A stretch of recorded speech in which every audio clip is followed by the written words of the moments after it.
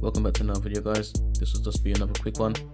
Today we're going to test the heart rate monitoring on the Pixel Watch here with the pulse oximeter that we have here.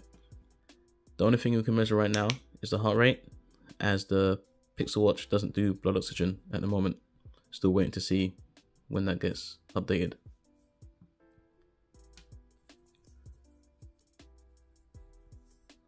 Right, so that's nice and snug, as you can see.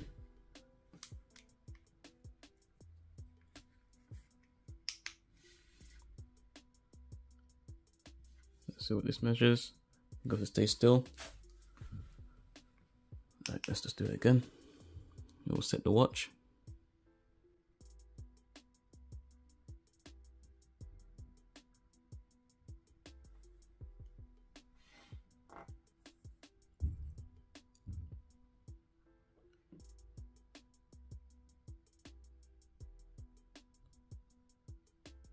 For the Pixel Watch, it's always measuring continuously. I think that's another reason why the battery doesn't last as long. Because I know my Galaxy Watches, you could change the times, so continuous or every couple minutes, or set it manually. Right now I don't see an option for that on the Pixel Watch. It says 84. It's going down to 79, 80.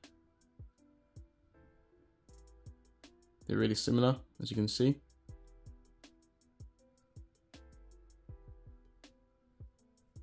I'm just trying to focus a bit more.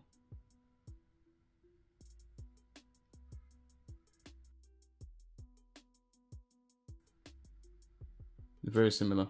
So as for measuring heart rate, you can see that the Pixel Watch does seem very accurate.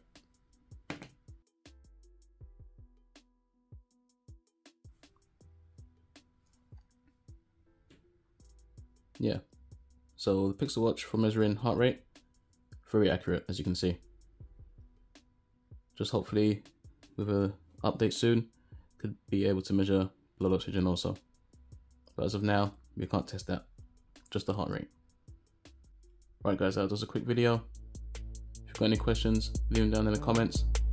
Don't forget to like, share and subscribe. Thanks for watching. I'll see you guys in the next one.